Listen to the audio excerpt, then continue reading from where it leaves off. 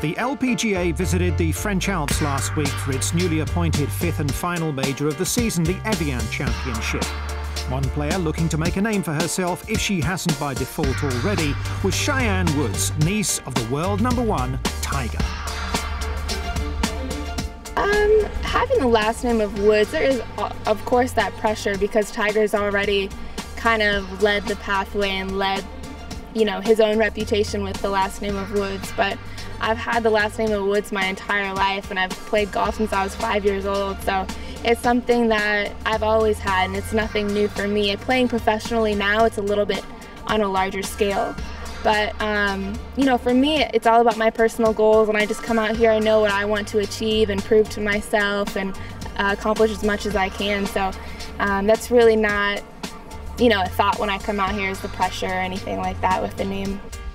Cheyenne proved her talent by winning more than 30 amateur events in the US before turning pro. She secured her first professional title last season on the Suncoast Tour and now plies her trade on the Ladies European Tour. Yeah, I've been playing the Ladies European Tour this entire season, and it's been great. I love playing European Tour.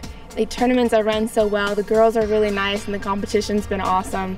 I've been able to travel the world for the first time in my life, and I've learned a lot, and I think that my game has matured and just gotten a whole lot better playing this year. And I just got through the first stage of LPGA qualifying, and I have the second stage in October, so I'm just getting ready for that now. Yes, Cheyenne's heart and her ultimate ambitions are focused back home where she'd like to compete on the LPGA Tour, but she's truly valued her time in Europe and feels she's a better golfer for opting to play on the LET this year. It's a great option rather than staying in the States and maybe playing mini tour events in the meantime of, Q schools. I grew up watching the LPGA, and that's where I've always wanted to be, so it's definitely my main goal, and hopefully this summer and October and December I'll be able to get through it. Then move onward and upward. Be, one of the names that people look for on the top of the leaderboards, and not because of being Tiger Woods' niece, but because of my game, and be respected for my skill also. After graduating in journalism from University at Wake Forest, Cheyenne has been spending a bit of time in front of the cameras, presenting for the US networks at the Men's US Open and at the PGA Championship. And it's something that I've always been interested in, getting into media broadcasting or something with the media. I think being in the spotlight with my name has kind of sparked an interest with me. I've always had the interviews, I've always had the cameras in my face, so it's something that I've kind of grown up with and kind of grown an interest with. So hopefully sometime in my golf career or in the future I can get into that.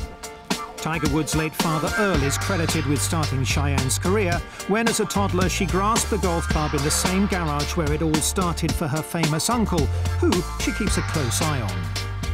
Yeah, always. He's my favorite golfer to watch.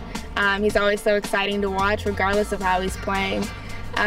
So it's great to see him out there playing well, and it's always good to see Tiger on top.